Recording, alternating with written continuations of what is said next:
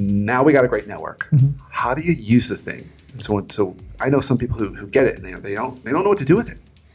Pardon me for the simple analogy, but I'd like you to think about your network of great relationships as a garden, and you have to water your garden, right? So a relationship network that's of any value has to be nurtured. So I don't want you to think that I've had one coffee meeting and I move on. I go back again and again and again with great intention, and I'm always spending time with my network. Even if I met you 20 years ago, I'm still having coffee with you 2, 3, 4 times a year based on our need for interaction.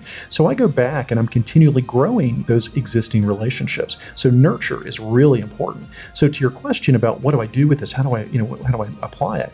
I'm always thinking about how I kind of organize my network. Now, this is going to sound antiquated, and there are some techies out there who will just be cringing when I say this, but I use Excel spreadsheets, and I kind of list out, who are my current clients, who are the people that I work with every day, or maybe I'll be working with in the near future, and who are my really close friends.